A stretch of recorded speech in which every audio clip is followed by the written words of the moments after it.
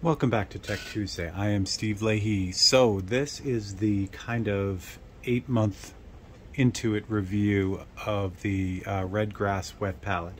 So I got this at the beginning of the year in 2022. I was looking for a wet palette. This company came really highly recommended by a lot of the miniature figure painters, and so I grabbed it. I did the review on it. I've been using it a little while, but now I figured I'd kind of go back into it since I've had a good 8 months on this palette. And I have to tell you, out of all the things that I use, this is one of those items now that I really don't want to paint without. It has really changed the game as far as keeping the paint open when I'm doing paintbrush work. It just keeps it fluid for a lot longer than it would if I used a standard palette. I usually use a glass palette. The paint would dry in about 10 to 15 minutes, and I just have to put out more paint and just keep that process going. This, because of the way that it works, and you can go back and watch my other Tech Tuesday on the setup, but it's got this special sponge pad that goes on the bottom here, and then there's also special parchment paper that goes on top. And the way that it works is you put a drop of paint on here, well, let's back up a little bit.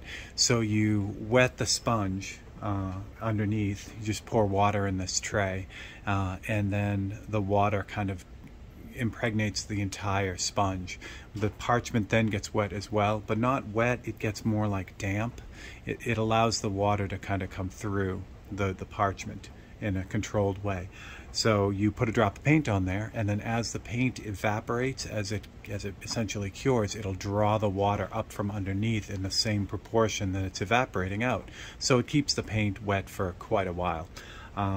It has been awesome. It has been really, really, really great. So when you get the wet palette from Redgrass, it comes with this airtight lid that kind of goes on top, and there's an elastic band, a wide band that you can put on this if you want to transport it. It also comes, they call it the wavy palette because it's got little waves in it, but it's just a little reservoir. So you can I put reducer in this, and sometimes when I don't want the paint to sit on the wet palette, I'll put it in these little cups, but mostly I use it for reducer, and it's got these neat magnets on the side, so it'll either stick to this side or this side here. So it's kind of neat that way that it would hold on like that. All right. So the things that you need to keep in mind with this, acrylic-based paint, which is what this is intended for, is not just acrylic pigment mixed with water. There's a lot of stuff that's in that, binders and retarders and things like that. That's what's evaporating out, and what happens is you replace all that stuff, the binders and the retarders and everything, with water. So it changes the paint if you let it sit long enough. So this is great for me if I'm working with the same color paint for a couple days. It works out really well, but what happens is, like with this yellow ochre, it'll change the way the paint performs. It'll replace all that good stuff with water. So it compromises its ability to stick, it compromises its ability to cover. But again, that's a minor thing in the grand scheme of things. I don't do this so I can keep paint open for a week. It's just so I can keep paint open or pliable while I'm working, and it works amazing. You get these parchment sheets in a package of 50 from Redgrass. So once I fill up the sheet, I'll just crumple this up and throw it away. The sponges, they give you 2 with the pack.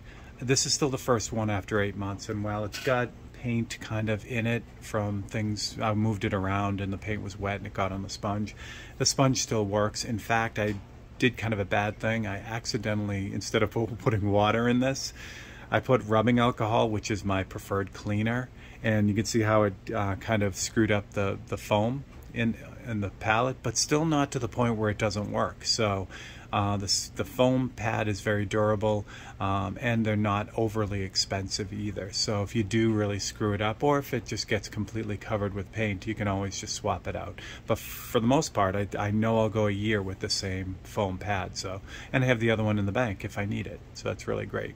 So again, I can't say enough about this thing. It has been just a really, really great addition to my studio and how I work.